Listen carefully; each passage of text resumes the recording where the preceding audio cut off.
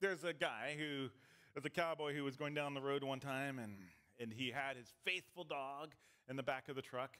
And behind him, he was pulling a horse trailer, and he had a horse that he loved in the trailer. And he was just driving, and there was a corner, and he was navigating the road, and he unnavigated the corner. He didn't go around it right, and he crashes and tumbles, and things don't go well.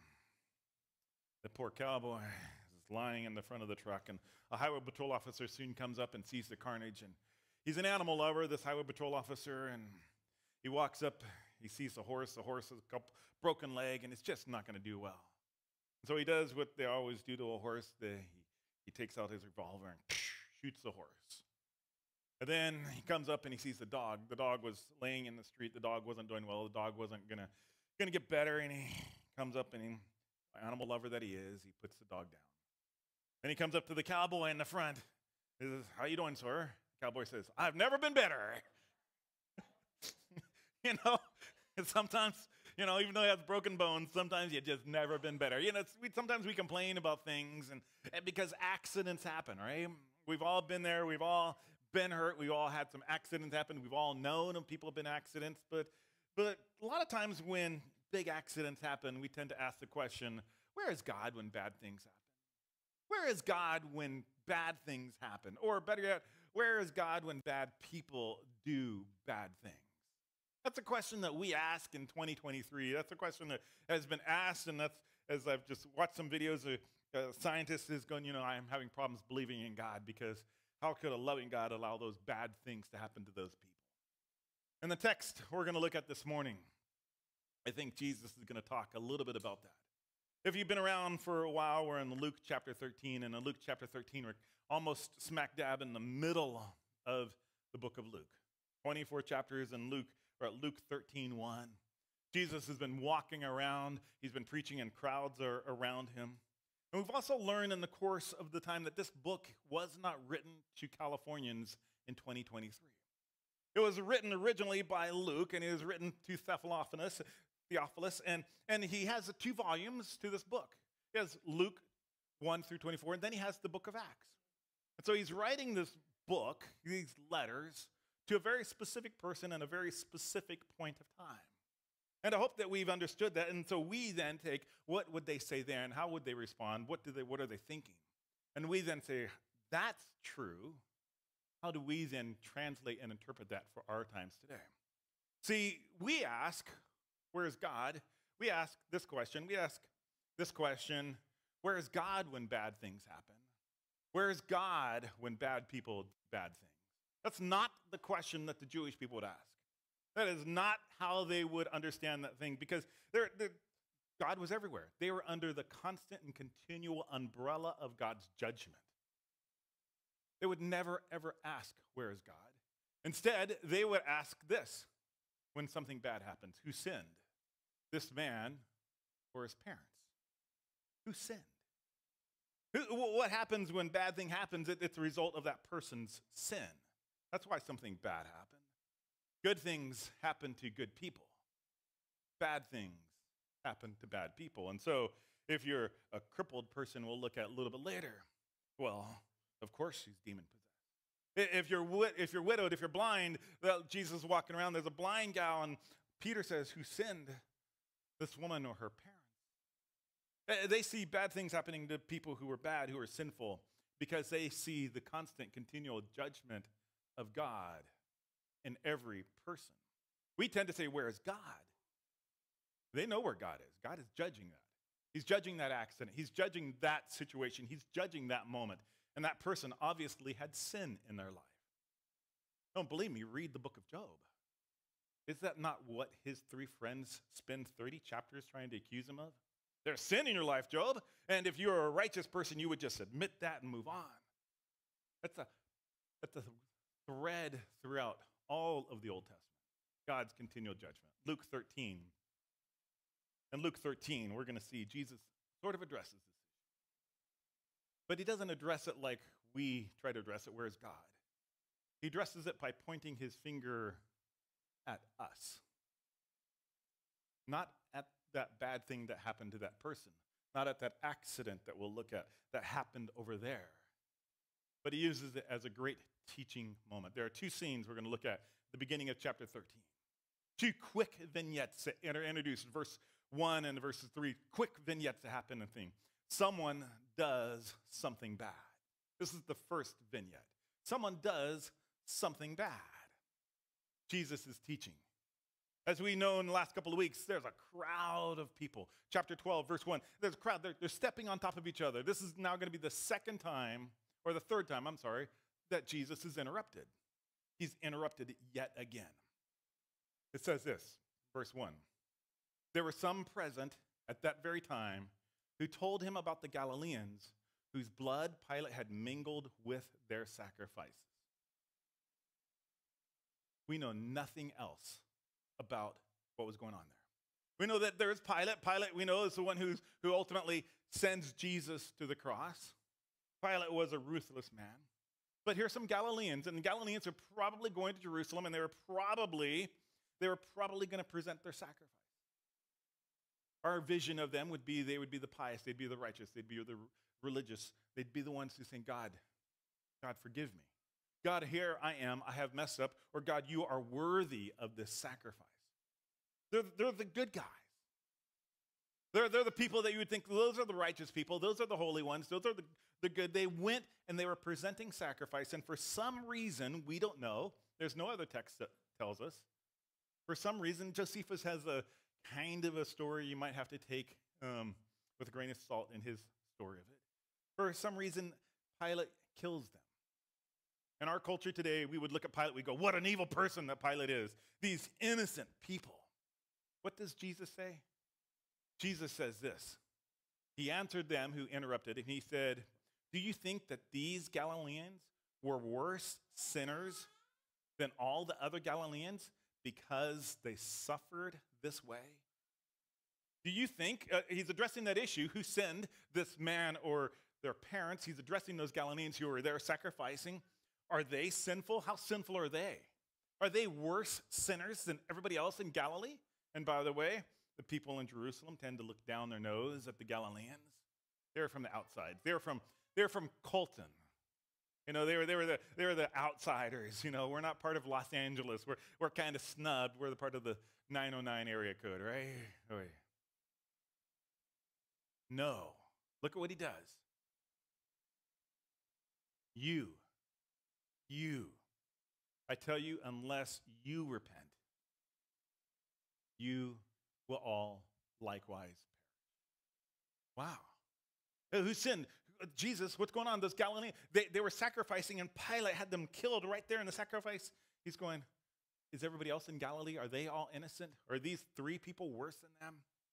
And Jesus says, unless you repent, you all will likewise perish. In other words, do you think you're better than those people God judged at that moment? Oh, Jesus is now getting at the heart of our judgmental attitude, of our judgmental attitude of people who are suffering hard times. How we look at them, how we think about them. Do you think you are better than those people God judged at that moment? There's a professor, he's a professor of pastoral studies at Trinity College. He's the author of many commentaries on the Bible. He says this, the fact is, we are all sinners. We are all in need of repentance.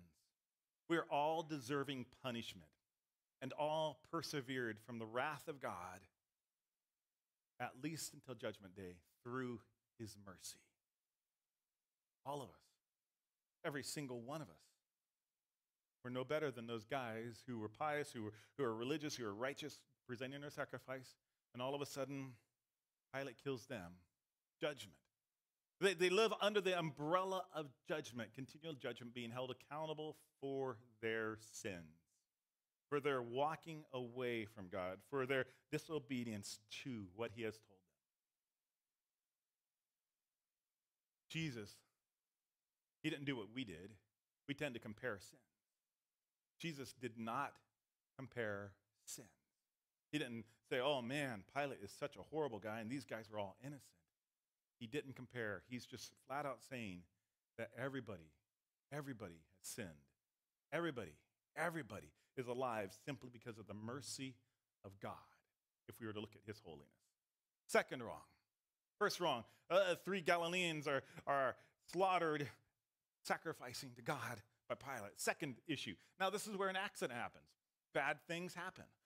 Some guys, Jesus, we don't know anything about this story as well. Or, verse 4, those 18 on whom the Tower of Siloam fell and killed them. Do you think that they were worse offenders than all the others who lived in Jerusalem? We don't know what happened here. All we know is there's a tower, and the tower, it collapsed. And when it collapsed, were they workers on the tower? Was this an accident job? And all of a sudden the tower collapsed as they were working on it? 18 people died. 18 people died. Were they worse than anyone else in Jerusalem? And so if you think who sinned, this man or this mom, his parents, his dad, and you see someone dead, what do? Oh, this guy's getting the judgment of God. Of course you're going to walk the straight and narrow, right? Of course you're going to walk right. You're going to be pretty judgmental in judging them. We don't know what happened. But we do know that they looked at those 18 and said, well, God's judgment fell on them. They never asked, where is God? Instead, they said, God's judgment fell right on them. And Jesus says, look where he's pointing the finger. Look at what he's doing. He's not talking about the accident.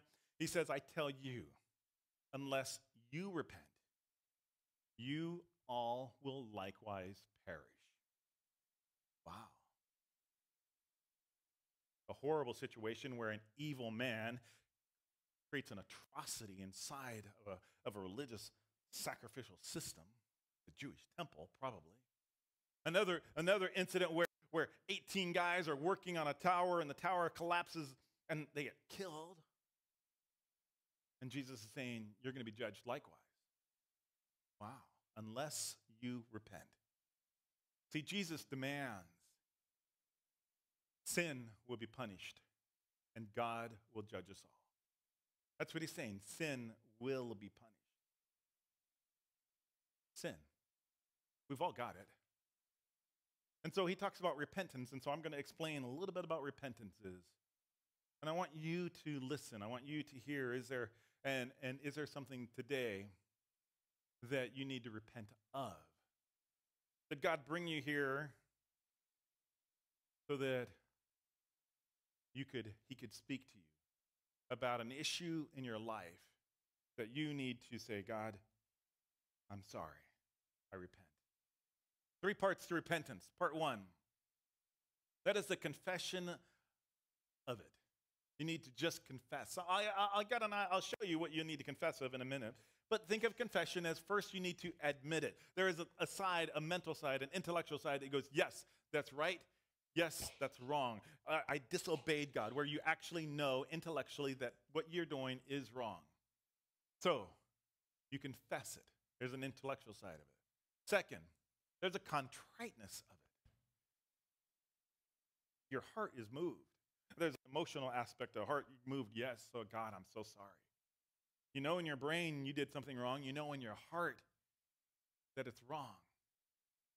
Then there's a third aspect of it, a change in direction. A lot of people stop there. They confess their sin. They know it's wrong. And they continue to live in it. The actual idea of repentance is a third aspect. There's a change in direction. A lot of times the illustration is that of a U-turn, but you've got to change. You've got to stop doing what you've been doing, maybe looking at what you've been looking, talking what you've been talking, listening to what you've been listening to, thinking about what you've been thinking, fantasizing, whatever it is. You've got to change. You actually have to change. And then I thought of the ABCs so that we get this, the ABCs of repentance. A is you need to admit. You just talk about it. You need to admit, need to know that it's sinful and that it is offensive to God, what you're doing. Until you realize, until you admit that what you're doing is wrong. When I've gone to the AA meetings because they were here and I had to do it as a requirement of seminary, they say, hi, my name is Paul and I'm an alcoholic. They've got to admit it. Until you first admit that, hi, I'm Paul, I'm a sinner, this is my sin, God, I'm sorry. Then you have to believe in your heart that you have offended God, that what you have done is an offense to the holiness of God. And then you have to cease it. Cease, stop, quit, repent, let go. You don't like the 3 C's, you don't like that, let's try M to the third. The M to the third of repentance. I could go on for days making up these, these things, right? You got to mark it as wrong. Yeah, I'm sorry, that shouldn't be great. You got to mark it as wrong. It is wrong. What I am doing is marking it as wrong. Then I'm going to mourn it as dead. Dead. Your sin is death, and you're continually dwelling in the realm of death when you're living in sin. Not living in the light as God is the light, but you're choosing, you're purposefully engaging in activities that are sinful. It's dead. Stop playing with dead stuff, church. And then you got to maintain it as a friend. Nobody's going, huh? No. Okay. Not maintain it as a friend. That's just seeing how awake you all were, right? Whew, Pastor Paul, what are you doing? Okay. You move as though it's contagious. Mark it as wrong, mourn it as dead, and move as though contagious. It is contagious. You'll start to grow immune to its power. And you'll start to just rationalize and justify and explain your behavior as being okay unless you mourn it as dead, unless you move away as though it's contagious. The Apostle Paul says this. He's writing to a church, and he's writing to a church, and in the first part of his letter, he talks about the Gentiles. The Gentiles are all, they don't know God's word. It's just written on their hearts, but the Jewish people that are there, oh, they have the prophets, they have the letters, they've got the promises. And he talks about how both of them have failed God. And then he says that everyone has sinned and fallen short of the glory of God. Doesn't matter what your biological past is, every single person has failed the glory of God. Everyone needs to repent. Everyone in this room. Repentance needs to be a practice that we do continually, constantly. Thinking about those things that God brings to your mind, because it's easier to confess when they're fresh and go, okay, I'm done, than if it's a rut that you've been driving in for such a long time. I don't know, have you ever ridden your bike into a rut and then you try to turn your bike out of a rut and you can't get out and you end up falling and tumbling?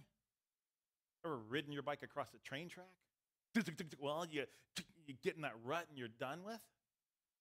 When we've been living in a pattern and it's hard to get out, that repentance is hard. It's so much easier if it's just a continual thing we practice. Changing and saying, God, I'm being lured. Oh, no, I'm going to change my thoughts, going to change my friends, going to change what I'm watching, going to change those things that I am addicted to. A couple of years ago, probably many years ago, I did a sermon series out of a book by Jeff Bridges. And the book he worked for the Navigators years ago. I know that Rich back there was with the participated in Navigators when he was just a wee little lad. And so Jeff Bridges, he wrote this book called Respectable Sin. A lot of times when we're talking about sins, maybe we're thinking about the big things. I'm going to give you 12 things, all biblical things that maybe you need to repent from. 12 things in which you go, well, okay, I'm not a pedophile. I'm not committing adultery. I'm okay. Really. Sin of anxiety, worrying, being anxious, just giving in to anxiety. Jesus says in Matthew, therefore do not worry. Do not worry about tomorrow. For tomorrow will worry about itself. Each day has enough troubles on its own. And yet, we as Christians feel comfortable. Oh man, I'm so worried about this. I'm so anxious about that. Sometimes we live in the rut of anxiety. We live there. And we refuse to get out. We refuse to say, God, I'm being anxious. Will you help me in this moment of anxiety? You don't bring along any friends. You don't confess it to anybody else. You just live in that rut. In other words, church, there are sometimes you're living in sin. And we freely broadcast that to everybody we come across. I'm so worried. Sin of discontentment. Philippians 4 says, I am not saying this because I am in need, for I have learned to be content in whatever the circumstances. Hebrews says, keep your lives free from the love of money and be content with what you have, because God had said, I will never leave you, nor will I forsake you. And so many times we share our discontentment thinking that God has forsaken us. Got the rut. We're living in it. We need to repent from being discontent. We need to repent from the sin of unthankfulness. Talking with somebody this week, and I was challenging them to pray for somebody and give thanks for that person in their life, and that was so hard. The person had hurt them, and they needed to learn how to give thanks. 1 Thessalonians, give thanks in all circumstances, not just the good ones. Romans 1, for although they knew God, they didn't glorify him as God, nor give thanks. You know, in a couple of weeks, we have Thanksgiving coming up.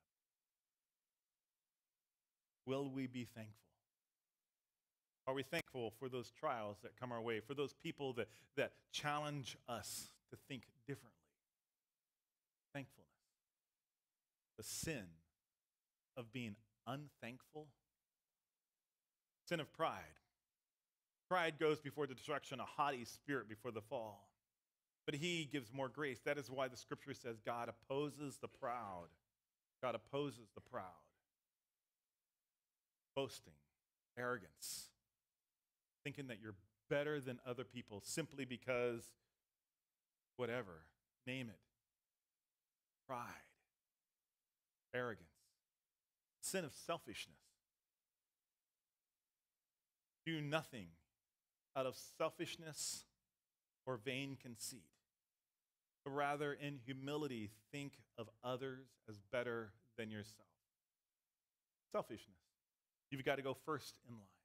You've always got to go first. You don't let somebody else get the food before you do. You always got to be first in line. You've always got to get there. And selfishness, you want more and more and more. Sin of selfishness. Instead of dying to self and serving, and generously taking every moment to serve as an opportunity to allow God to work. The sin of lack of self-control. How's your eating habits? Your finances, your hobbies, your social media use. This last week, I've been listening to a lot of speeches in my class. And in my class, I've been trying to give persuasive speeches. Some are much more persuasive than others. Some were shorter than they should have been, too. I could go on a long time about some of the stuff I've heard, but there are many students that talked about the issues of social media. The last thing they see before they close their eyes is social media, whether it's TikTok or whether it is Instagram or whatever social media site it is. But then the very first thing they pick up, oh, what's going on?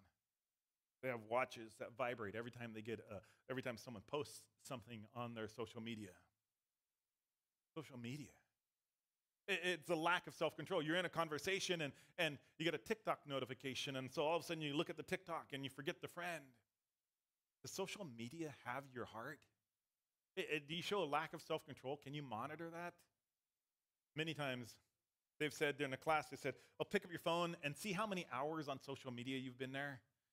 You know, they're doing 6 or 7 hours a day on social media, on their phones. Wow. And they're not engaging in friendships and relationships. They're not doing things that build themselves up.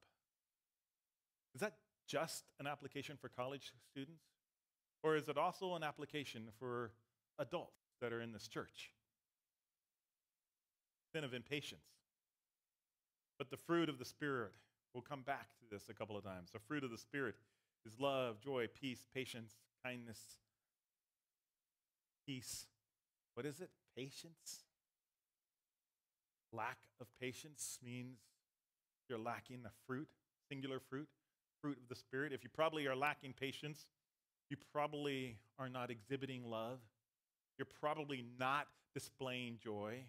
You probably don't have any peace. And yet we broadcast that. Sin of anger.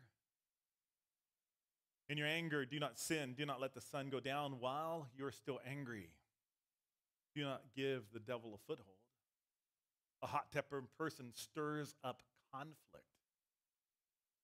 Is there conflict in your home? Is there conflict in your house? Conflict amongst your friends? And is it because of anger? Sins of resentment, bitterness, and animosity.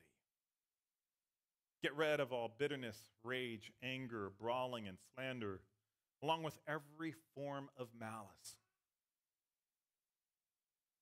See to it that no one falls short of the grace of God, and that no bitter root grows to cause you trouble and to defy somebody. Are you letting things in your heart embitter you? And do you gladly talk about them and share with them? Bitterness, resentment. Maybe somebody hurt you years ago and you still hold resentment and animosity, hatred towards that person. Oh, the sin of judgmentalism. Do not judge, or you will be judged.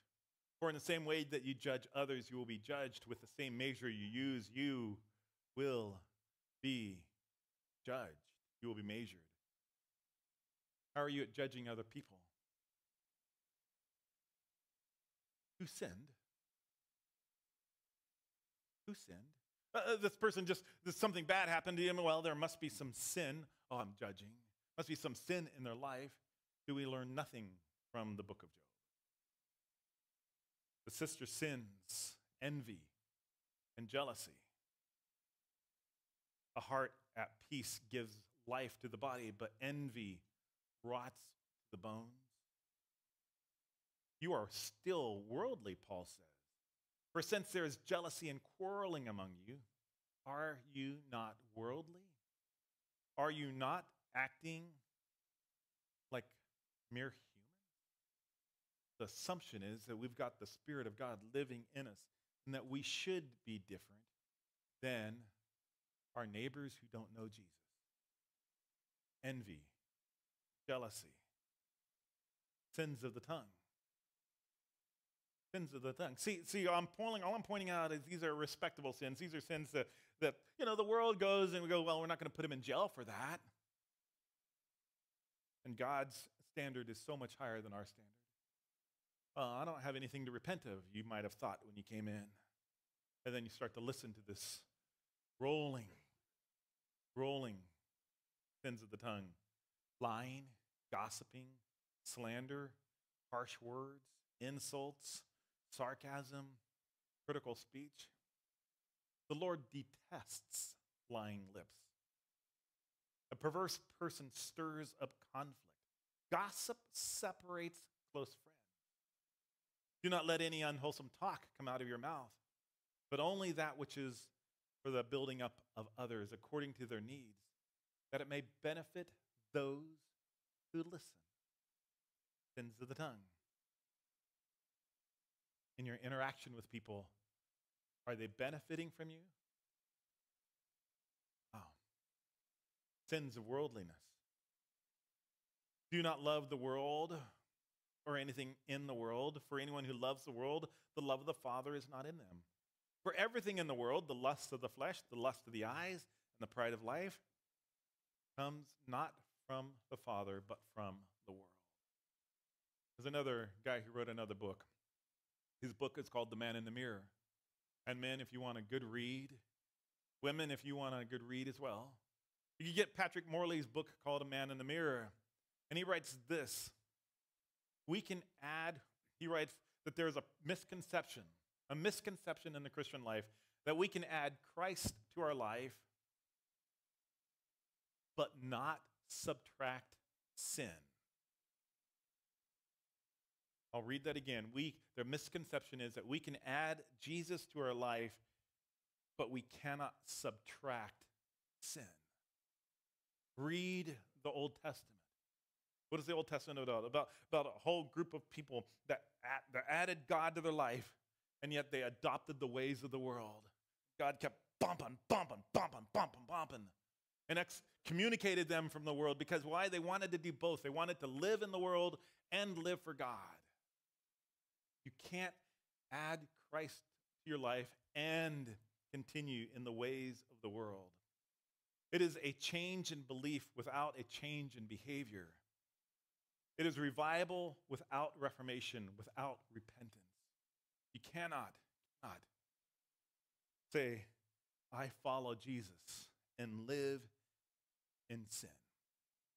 An open, constant rebellion against the way of God. It just doesn't produce fruit. Back to the text. And he told them a parable. There's a man who had a fig tree planted in his vineyard. And he came seeking fruit from it, and he found none. A fig tree, I'll look one more verse.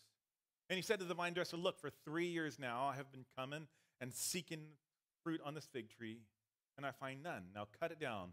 Why should it use up the ground?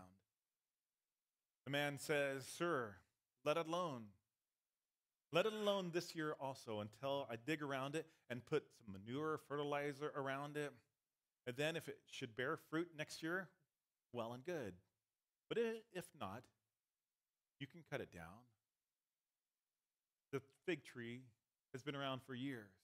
It takes a couple of years from the time that the fig tree goes as a seed, comes up, starts to grow. It takes a couple of years before it even should expect some fruit. And then every year after he should expected some fruit, the farmer went out and looked for fruit on the fig tree. It found none. The next year it came when it was fig season, looked out, it found none. The next year it came out, the farmer came out and looked for fruit on the fig tree, it found none. Church, if God looks at your life, how long have you been walking with him? What is the fruit of repentance in your life? Is there fruit of repentance in your life? Is God finding fruit, love, joy, peace, patience, kindness, gentleness, and self-control in your life? You've been walking with him for years. What's the fruit? I know that that's a picture and a connection between Israel and Jesus is talking, and both it's a fruit tree, a fig tree inside a vineyard. There's a ton of stuff around it. I know that.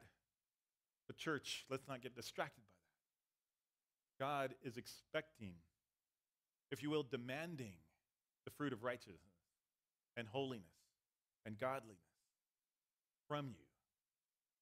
Who sinned? Bad thing happened. Who sinned? This man or his parents? The sure test of quality changes the heart, can have permanent effects. Charles Spurgeon, an old preacher from back in the day, he writes this. He says, by their fruits you shall know them, as it is applicable in the right method of judging ourselves as of judging others. Whatever, therefore, may they have been in their inward experience, whatever joy or sorrow we may have felt, unless we bring forth fruit, meet for repentance, our experience will not profit. Repentance is incomplete if it leads to confession and restitution. Repentance is not complete unless there is restitution, unless it causes us to forsake not merely the outward sins which others notice, but those which lie on the inside. Unless we make the choice to serve God and not live for ourselves. There is no duty which is either more obvious in itself or more frequently asserts the word of God. There's no duty greater than that of repentance. Part 2 in our story. Part 1, story. There's some people that were killed by Pilate while they're offering sacrifice. Jesus points it to them needing to repent. Part one, there's an accident happened. 18 people were killed by a tower falling them. And Jesus makes it and transitions into us. We need to repent. We need to be the ones who repent. It should be part of our daily lives. In a moment, we'll get to how to do that. We'll continue because I think that this is a really good story. I think that Luke did a fabulous job at connecting, the Holy Spirit through Luke, connecting this story to the act of repentance. Now Jesus was teaching in the synagogue on the Sabbath. And behold, there was a woman who had a disability, who had a disabling spirit for 18 years, and she was bent over, and she could not fully straighten herself. We had this gal, some of you will remember her, Adela Perryman. Adela Perryman, as she got older and older, she kind of shrank. And in my mind, I'm envisioning her because sometimes she would list to the left or list to the right. I can't figure it out. And I'm just imagining God coming up and touching her. And when she was alive, just her standing straight up. And she was fully bent over. And then Jesus saw her. He's in the synagogue. It's on a Sabbath day. And when Jesus saw her, he said to her, "Woman, you're freed from your disability." Does this go over well with the Jewish leaders? No. And he laid his hands on her, and immediately she was made straight, and she glorified God. But the ruler of the synagogue, he was indignant because Jesus had healed in the Sabbath. Look what he does. He said to the people, he wasn't going to talk to Jesus. He wasn't going to stop Jesus. But maybe the people would stop bringing their lame selves into the synagogue. There are 6 days in which you can work, can be done. Come on those days and be healed, not on the Sabbath day. People, do not come in here sick. How dare you come in here? Don't come in here crippled. Don't come in here sad. Talk to him on Monday or Sunday. Don't come into church sick. Oh. Then the Lord answered him, "You hypocrite." Jesus just calls him on the carpet. Does each of you on the Sabbath Does not each of you on the Sabbath untie his ox and his donkey from the manger and lead it away to water? You've got a donkey or you got an ox. Don't you at least untie it and say, "Go get something to drink," and you walk it to the water and take it back so it can eat and it can get the water? And ought not this woman, the daughter of Abraham, whom Satan bound for 18 years, be loosed from its bond on the Sabbath day? Should this not be a day of rejoicing in the freedom of being released from the bonds of Satan? And I say that of our repentance. Should this not be a day into which say, "Praise the Lord, I am free. God has forgiven me through Jesus Christ. I repent and I'm accepting, I'm changing my ways. I'm celebrating what God has done." Isn't that not what we should do on Sundays? Instead, don't bring your sorry self that's sick to church on Sunday. He said these things to his adversaries were put to shame. And all the people rejoiced at all the glorious things done to him. Don't be a religious hypocrite.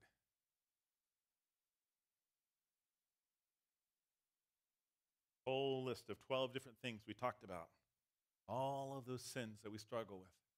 Don't be talking about somebody else's sin when you've never dealt with those sins in your life. You continue to live in them. You continue to embrace them. You continue to brag about them. Continue to share them. And yet you start castigating and getting mad and belittling other people. Church, let's not be hypocritical.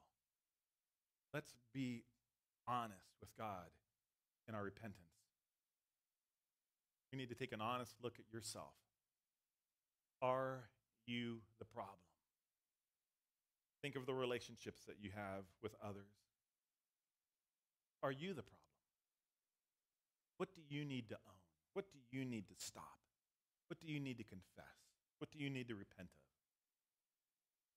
Application. 4 things. 1, identify an area where you've accepted a respectable sin in your life. Just identify it. I had a whole list of them. The Lord spoke to you.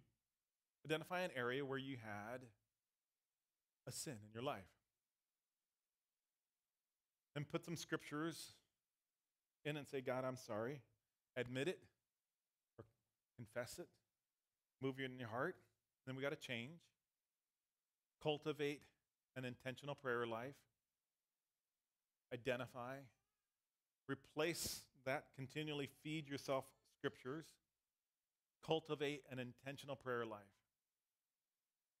And finally, involve other believers in the process of repentance.